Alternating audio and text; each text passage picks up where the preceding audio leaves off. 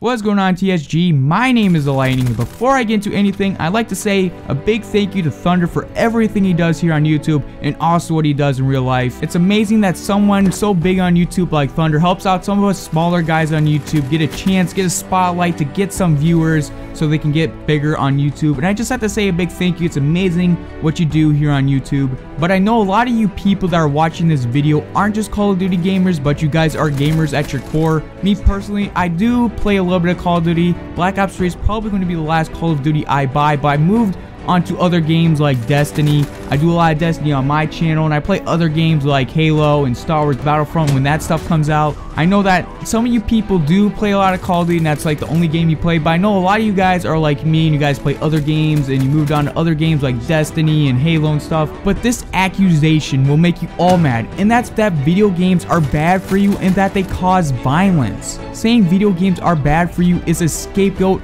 faceless accusation, and a decade-old myth. I know the majority of you people that are watching this video are between the ages of 12 and 18. I know there are a few people that are probably in their 20s, 30s, and 40s, but for the most part, you guys are actually pretty young. I'm guessing most of you guys really don't know how to support your argument with evidence, which there's actually more evidence that video games are good for you than there is evidence of video games being bad for you. Stay tuned because it's about to get very factual, and when some retard or some dumbass politician says that video games are bad for you and cause violence, you can tell them what I'm about to tell you now. All the facts and numbers I'm about to tell you right now have been conducted by studies from a university. Studies show that gamers score 23% higher than non-gamers in creativity tests, tasks like drawing pictures and writing stories. Gamers also use teamwork better than non-gamers. When someone was getting physically harmed, 11 out of 20 gamers would help, unlike the 7 out of 20 non-gamers would help. Border security control personnel said that they performed better after playing a 3D simulator video game. Surgeons that play video games are 27% faster and 37% more successful in advanced surgery.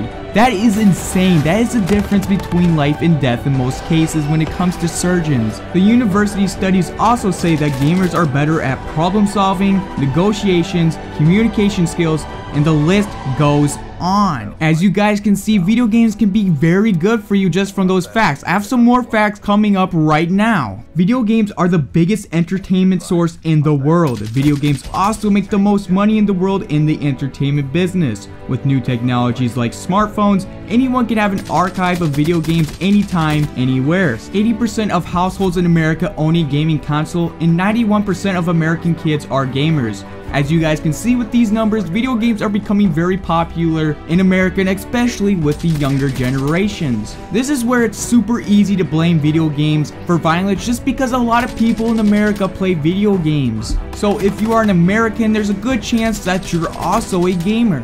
A big argument for video games are that video games are violent, but so is the rest of the entertainment industry. Video games are the most popular genre, make the most money in the entertainment industry. This is another reason why it's easy to blame video games for problems. Just like TV, video games also have a suggested age rating. Let's take for example The Walking Dead. I love The Walking Dead. It's probably my favorite TV show, and it's the only reason I have DirecTV. The Walking Dead shows a group of survivors trying to survive in a zombie apocalypse. It is very graphic but also very violent. They don't just kill zombies, but they also kill other humans. Most of the bigger TV shows have a lot to do with violence. So if you're going to blame video games for violence, you might as just blame the whole entire entertainment industry.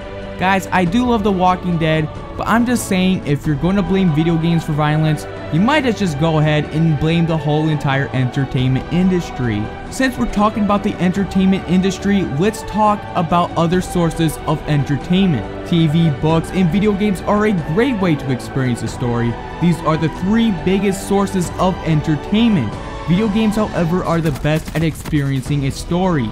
TV, you can watch the story happen and is arguably the worst way to experience the story. Books, you're reading the story and you can let your imagination go wild. The reasons TV is more popular than books is because TV does most of the work for you. If you read a book, it can take a lot of knowledge and uses more of your brain. TV, you really just have to watch the story. Video games take both great aspects of books and TVs and combines them. It doesn't take a lot of your brain to play a video game. but you can also let your imagination go wild. In a video game, you are in the world, but you can do whatever you want to do. If you want to take your time in the game, you can do that. If you want to rush through the game, you can do that also. Let's take for example Madden. In Madden, you have the football team that you want with the football players that you want, playing against the football team that you want to play against. You call the plays and you choose how you want to play the football game. In video games, you just sit back and enjoy the experience. Most of the time, your gameplay experience will be different than someone else's. Just like TV and books, video games are an indoor activity. Not everyone is an outdoors person, and some people just want to stay inside. Just like any activity you do, whether it be indoor or outdoor, you must limit yourself. Too much of something can be bad for you. For example, water is very good for you, but if you drink too much of water, it can be bad for your kidneys. Lifting weights can be very good for your body also, but lifting too much weights can really hurt your muscles and be very bad for you. Same goes for video games. Adults for the most part know how to limit themselves, but kids do not. Most kids don't know when to stop doing something.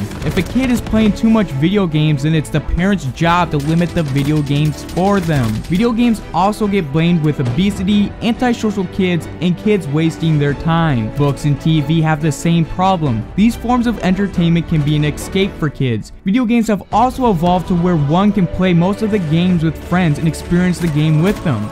Indoor activities usually involve you doing nothing physical. For the most part, it is all mental.